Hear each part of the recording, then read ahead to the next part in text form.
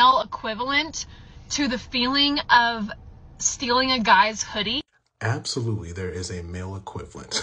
Okay, it's whatever these things are, right? These things and scrunchies, but mainly these hair clips right here, right? It is not too hard to keep a guy entertained, but if you handle one of these hair clips here, his whole afternoon is simply just going to be about this thing right here. You know what I'm saying? Because there's just a satisfaction with the chomp of this thing right here, right? Then all the intrusive thoughts start kicking in. You want to clip this to your mouth, to other objects. You want to trap your fingers in it, right? You want to clip it to your wrist. All of a sudden, you're a Mighty Morphin Power Ranger. The creativity really flourishes, right? Not only that, you want to collect these like infinity stones, right? One is not enough. They come in different sizes, different colors.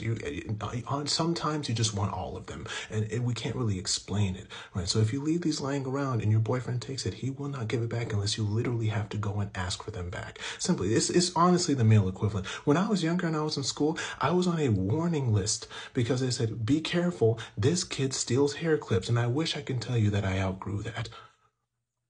I didn't. I will still gladly take them. I'm not gonna lie.